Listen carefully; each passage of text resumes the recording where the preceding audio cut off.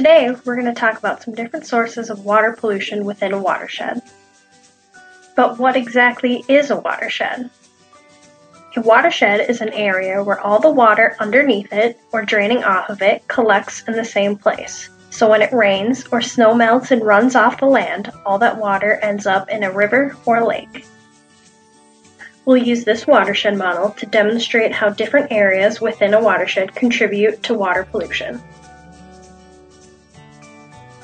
We'll start with industrial sources of pollution. Examples of industrial sources include manufacturing plants and oil refineries. Industrial plants have strict water quality regulations and are not generally a concern.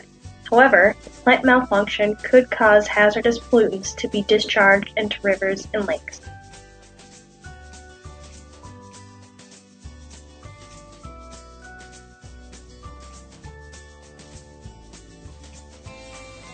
Sewage treatment plants can also be a source of pollution. Sewage treatment plants also have strict water quality regulations and are not typically sources of pollution. However, a plant malfunction could release bacteria-polluted water into rivers and lakes.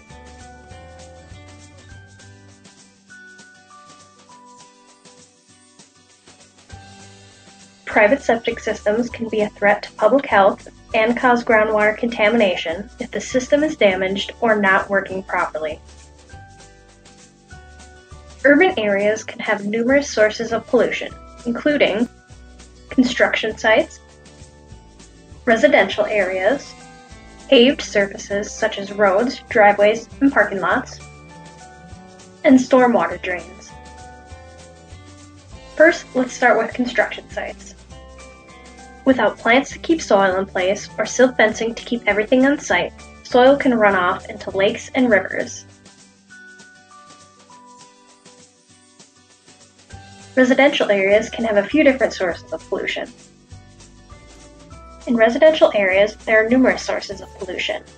Lawns can contain bacteria if you don't clean up after your pet, nutrients from leaves and lawn clippings, as well as excess fertilizer.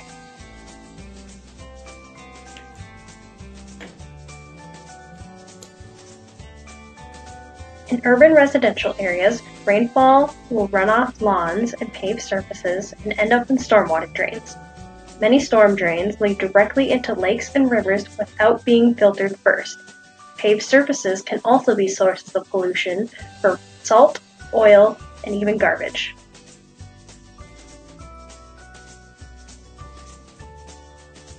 And now let's talk about stream banks and shorelines.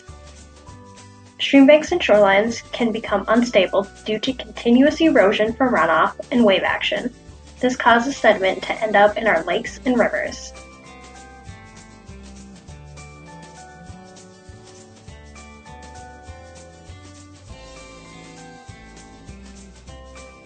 Finally, let's talk about agricultural sources of pollution. Just like in residential areas, agricultural areas can have numerous sources of pollution as well, such as sediment from cropland erosion, pesticides, bacteria from animal manure, and nutrients from excess fertilizers.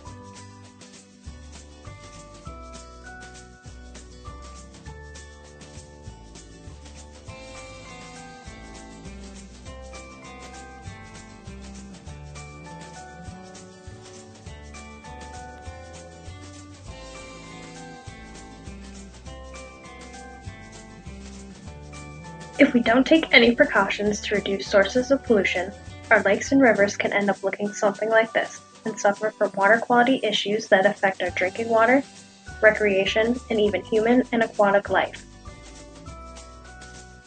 If everyone does their part to reduce pollution, our water can stay clean and safe for generations to come.